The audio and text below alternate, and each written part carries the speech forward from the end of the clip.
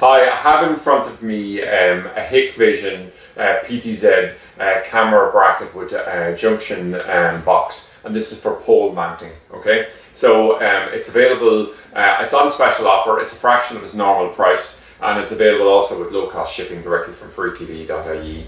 So this will work with the HikVision, but it'll actually also work with the Hua range of PTZs as well, and we know this for certain because we've actually tested this bracket on it.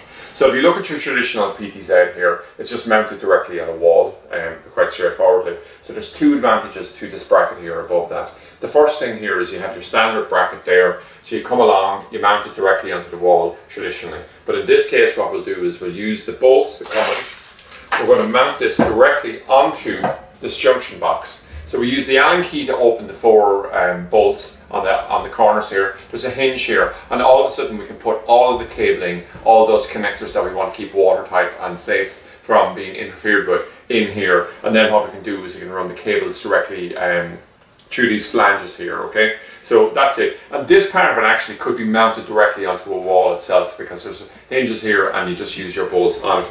But this is actually designed to use a second set of bolts, and it goes onto this bracket here on the end.